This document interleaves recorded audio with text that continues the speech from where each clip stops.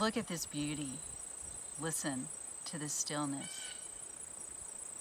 This is God's world, His creation, and we are so blessed to get to spend time out in it.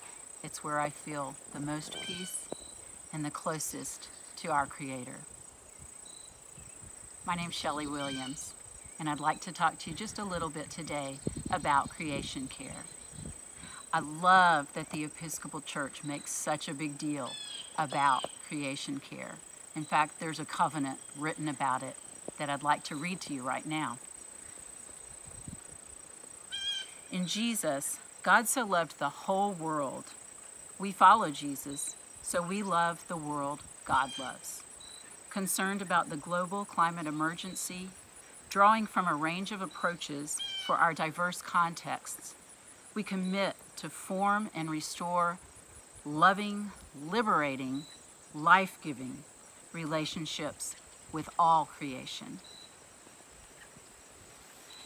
Over these last 7 months, I have spent a lot of time outside, and it's just been such a peaceful time, and it's been in my backyard, but most especially on our church campus. I invite you to do the same. Get out there, pray, meditate, walk, just enjoy. I invite you to be part of taking care of creation care. And there's 3 ways you can do that. 3 action steps.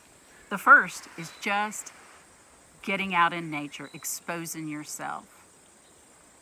The second thing, that exposure leads to a tremendous gratitude. Spend time in that. Gratitude and praise. And that overflows into action. There's so much we can do to take care of this creation. We're part of it, and we're co-creators with God. And if you're not sure what you can do, we have some great church resources, both in our All Saints Weekly Word and through episcopalchurch.org/creationcare.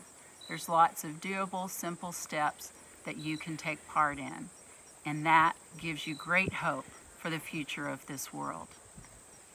Thank you for spending time with me. I appreciate and love all of you, and can't wait to see you out in this great outdoors, God's world.